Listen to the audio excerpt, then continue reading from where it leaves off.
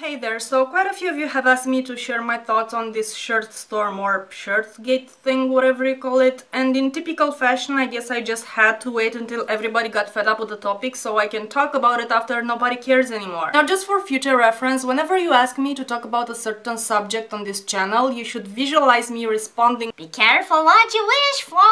I'm just saying. Okay, so very quickly, for the people who've been living in a cave or have been doing really good drugs lately and don't know anything about the Comet Landing or about the so-called shirtstorm that ensued, first of all, brace yourselves, because humanity has managed to land a freaking robot on a freaking comet. What Philae is actually going to be uncovering is just what is a comet made out of, and what is its structure, and what is that surface like. The lander hit the comet's low-gravity surface, then bounced up and stayed aloft for nearly 2 hours. It then bounced again and settled about a kilometer away, in the shadow of a cliff. No, it's not just because of your drugs, this really is like the coolest thing ever. But then something else happened that gained almost as much notoriety as the Comet Landing itself. And that is that this guy, Dr. Matt Taylor, who's part of the team of scientists who worked on the Rosetta mission, decided to wear this shirt while doing some media interviews. Just in case you can notice, it's a Hawaiian-style shirt that features scantily dressed women. What followed was a wave of angry people, many, if not most of whom feminists, who said that this shirt is sexist and inappropriate and gave this as an example of why there aren't more women working in STEM. Which was followed by another wave of angry people telling the first group they should focus on this guy's accomplishment and shut the fuck up about his stupid irrelevant shirt, and gave this as an example of why feminism sucks. In order to keep this as short as possible, I'm going to respond to a segment from a video posted by the Young Turks, because I think it summarizes well both sides and their outrage. And some women felt that this was precisely the reason why other women feel uncomfortable joining in STEM jobs, okay?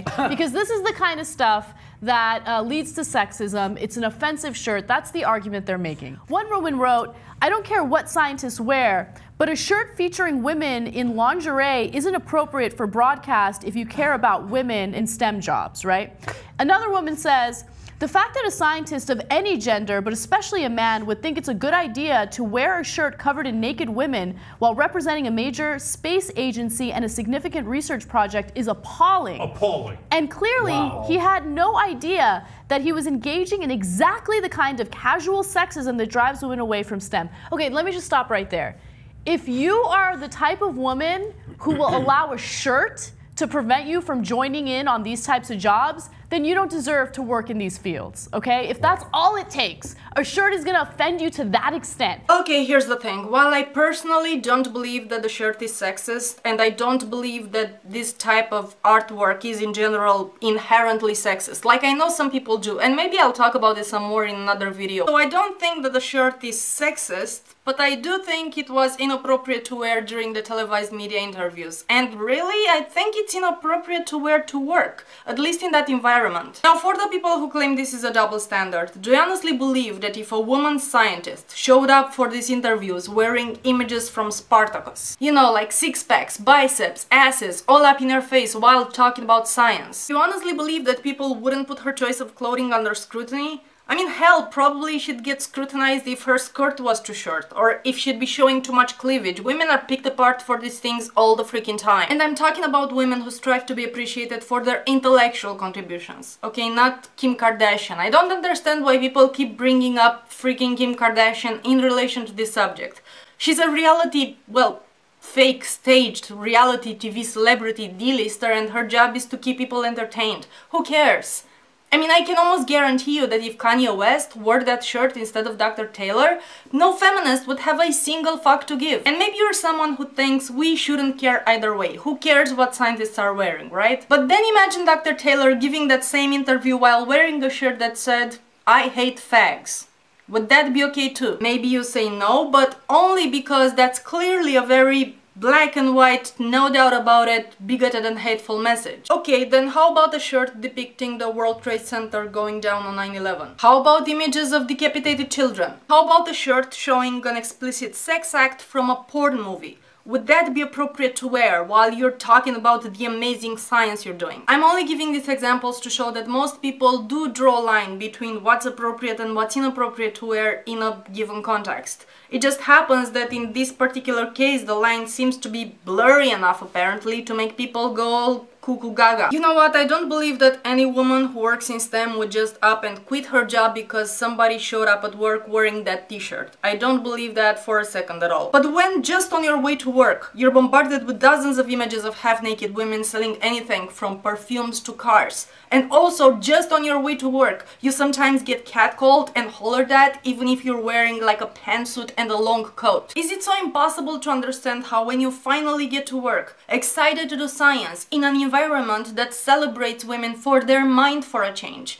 you just don't want to be greeted by images of fetishized women in various states of undress, showcasing their boobs and butts and spreading their legs, and you don't want to hear how the Rosetta mission was sexy but not easy. I mean, is it so hard to see why maybe people shouldn't do that? And I know the story behind the damn shirt. It was a birthday gift from a friend especially designed for him, and he just likes the shirt and he wanted to wear it on his big day. And the thing is, I do feel so bad for the guy. I honestly do. Watching his apology was just so cringeworthy to me. Okay, the shirt I wore this week, I made a big mistake and I've offended many people, and I'm very sorry about this.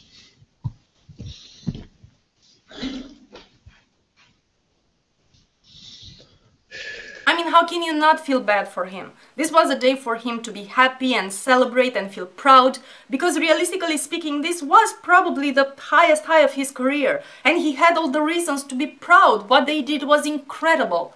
And instead, watching him barely contain his tears was just so gut-wrenching, because I really don't believe that his mistake justified the amount of hatred and public embarrassment and humiliation he got. I don't believe that he deserved it. But what also makes me cringe is the fact that this incredible achievement will now be forever linked to this image. I mean, can we just not? And the most frustrating thing is that this whole shitty situation could have been easily avoided. I mean, this guy's job is to do science. He's not a fashionista, and I really can't blame him that much for not knowing any better, just because, I mean, let's be honest, scientists are not known to be the most socially savvy of people. However, the ESA chose Matt Taylor to basically be their image, to represent their company in these interviews. But somehow nobody had the common sense to tell him, dude, change your shirt, because, you know, like wearing sexualized images of women while talking about this historical moment in space exploration is probably just not the best idea ever. So frustrating. However, I do have to say that some of the articles I saw from feminists criticizing this shirt were,